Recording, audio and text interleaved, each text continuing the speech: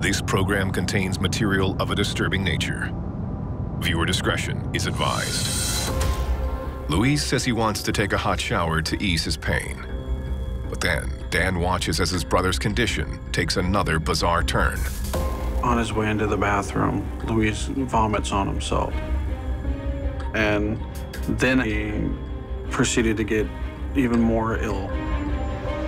He threw up 3, maybe 4 times. So I go to check on him, and then he just collapsed. He was unresponsive.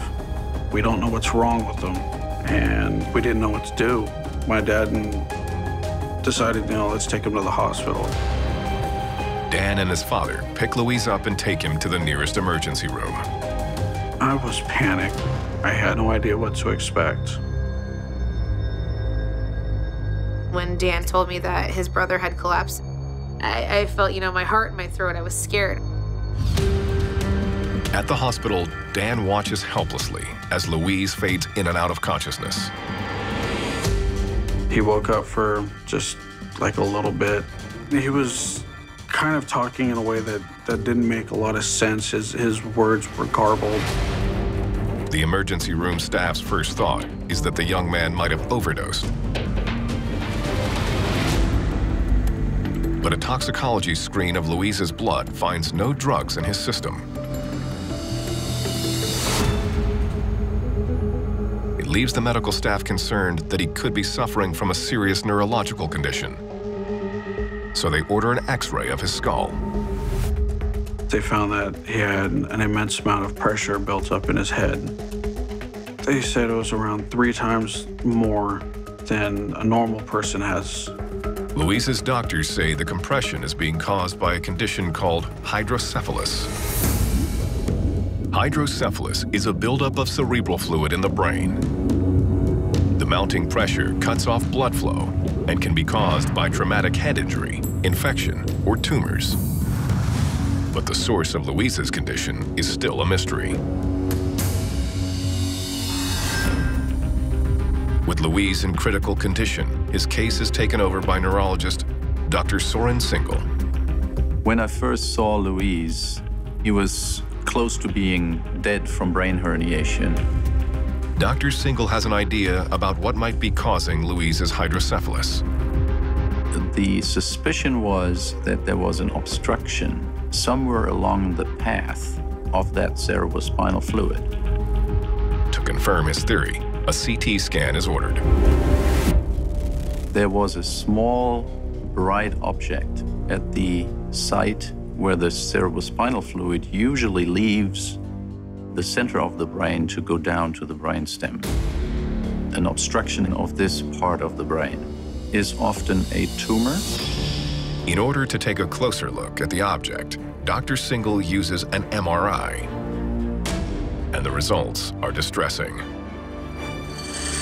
The MRI scan of Louise's brain showed a cyst, a water-filled structure which had the shape of a snowman.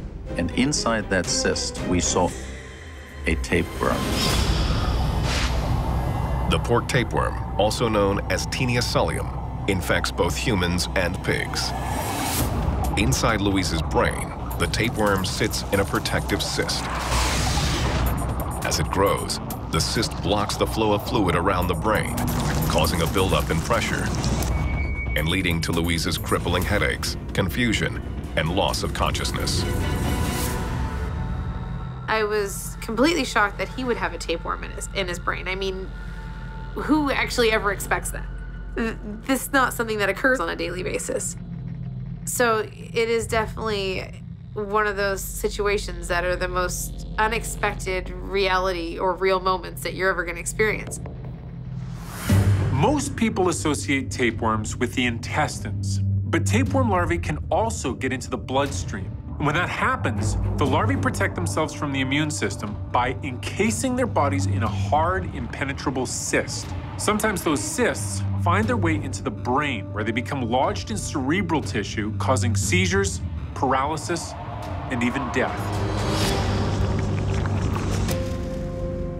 And then Dr. Single has even more bad news for the family.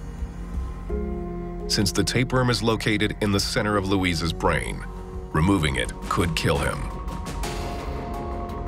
One has to be very careful not to rupture the cyst, which could then dislodge the tapeworm.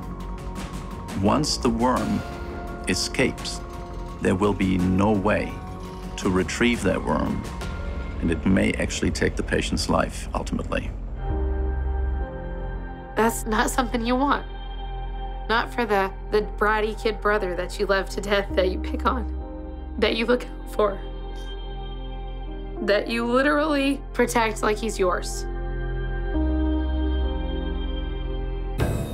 A few hours later, Dr. Single begins the risky procedure. The tool we use is a neuroendoscope, which is a camera and a small forceps on a very small but very long tubular instrument. I advance the camera and the working tools through the skin, through the skull bone, and into the center of the brain. Dr. Single slowly moves the endoscope towards the cyst, conscious that one wrong move could end Louise's life.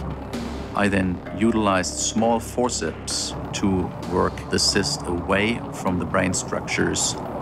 Once I had trapped the cyst against the endoscope, I carefully removed the endoscope while holding on to the cyst. The endoscope came out of the brain in one piece without breaking the cyst. It was just the best possible situation to the worst possible situation in the world. And I'm really thankful that it turned out the way it did.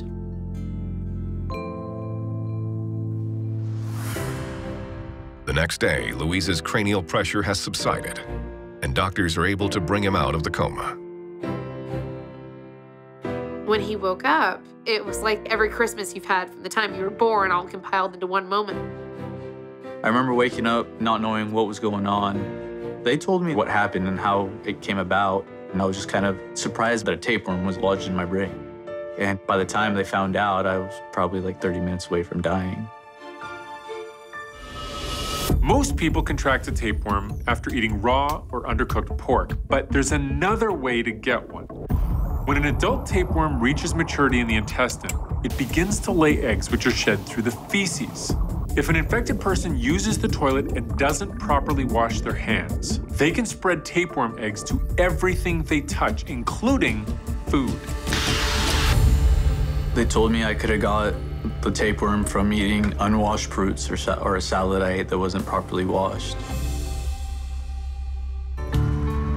Today, Louise is grateful to be alive and for the support of his loved ones. I'm really lucky. I had a room full of my family every single night I was at the hospital. There was not one day that the room was empty. Even though my brother doesn't like it, every time I see him now, I walk up and give him a hug.